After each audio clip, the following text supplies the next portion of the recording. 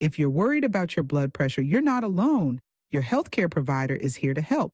Shared decision making means you and your healthcare provider work together to keep your blood pressure in check.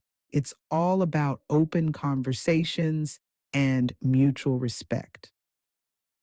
First, talk about your lifestyle and goals and what's important to you. Your doctor can help tailor a plan that fits your life.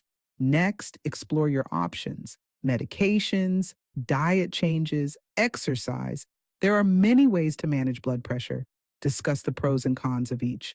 Lastly, make decisions together. Your input matters. Home blood pressure monitoring can be a valuable tool in managing your condition. It helps you and your doctor track your progress and make informed decisions. By working as a team, you're more likely to stick with the plan and see better results. Remember, managing blood pressure is a journey you don't have to take alone. You and your doctor are a powerful team.